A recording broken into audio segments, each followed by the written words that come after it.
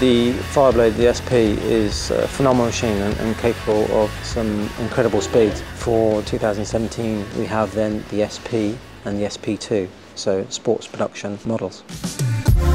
The SP engine is a little bit different to the standard, as in combustion and valve and cam and everything else, just for a little bit more enhanced performance, along with the electronics and everything else that coincides with the SP model. The titanium exhaust, when they moved to the SP models, was about bringing the weight down of the machine, and that's the one area with the exhaust changing from a steel to a titanium. It was a massive reduction in weight. You've got the Öhlins suspension front and rear, and you've got the Öhlins electronic system on there. And in that package, in the ECU, you have various settings that are predetermined settings for street, for comfort, for track use. And again, you've got your own manual settings where you can go into there and stiffen it up or soften it up on a particular area, whether it's on braking or on acceleration, for your own personal tailoring of use. And you've got the option there to try something and actually change it as well to compare the differences.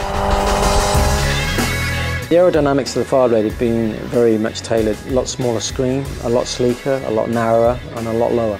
The electronics are very different for this year. The new Fireblade comes with fly-by-wire, and it also comes with a wide range of settings within the electronic system, from power, torque, engine braking, and from the active electronic suspension you've got various settings in there, and there are various settings that enable you to tailor the bike from a street, from a winding touring road, or to be actually out on track. When you look at the machine from the bodywork, they look identical to the RR, but you will see there's a difference in material and a difference in the thickness of the material, and that's an overall weight reduction on the SP and the SP2. I feel very proud to have been with Honda for so many years and seen the Fireblade come from the first generation, and it's an incredible machine, and I think it's got a lot of potential.